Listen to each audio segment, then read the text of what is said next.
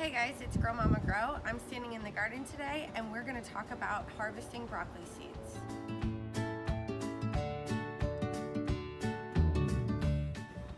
The reason I like to harvest seeds so much is because when I began gardening, I spent a ton of money on buying seeds. I wanted to have the best seeds, so I looked up heirloom seeds. So all the seeds that I bought from Seed Savers or Rare Seeds, and you know, I wasn't really disappointed at all. They have a lot of different varieties on their website, so I just chose things that fit my needs. So because I spent so much money on these seeds, I'm really invested in never buying seeds again.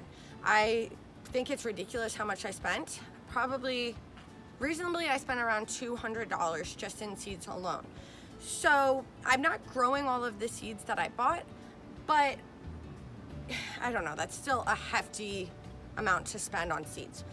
So what I do with harvesting the seeds from here, I'll never have to pay for seeds again. I can share them with people I love, and other people will get to enjoy these heirloom seed tastes. Right now I'm crouching behind my broccoli plant. I actually had a very unsuccessful year with the broccoli. I think that I put the broccoli plants in the ground too late, so they never fully bloomed a broccoli head. What I got instead were a bunch of these little florets. This is a broccoli plant that never produced any broccoli, but it still produced the seed pods. If you actually had a successful broccoli plant, you would have to sacrifice your best head of broccoli in order to get the seeds.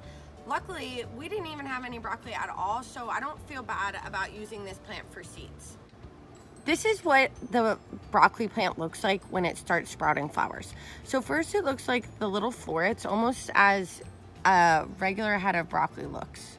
And then out of it comes these yellow flowers. Soon after that, these seed pods begin to form. In these seed pods are obviously the seeds for broccoli plants.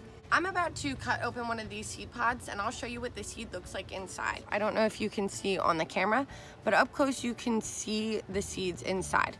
So I'm just going to cut close to one of them and see what they look like.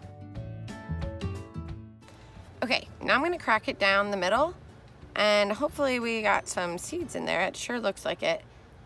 Cool. Oh. Okay, well, I just popped one of the seeds out at me.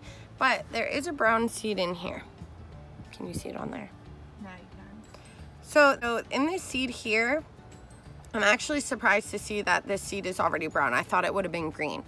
But this means that it is further along and this is a more mature seed.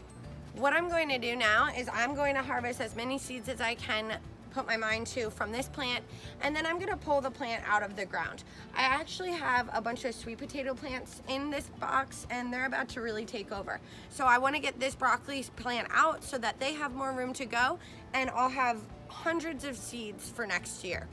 Today we talked about harvesting a spent broccoli plant for seeds. It's really easy. You'll be able to do it. Hopefully we can really cut those costs on our gardens next year by saving the amount on seeds. I'm Grow Mama Grow.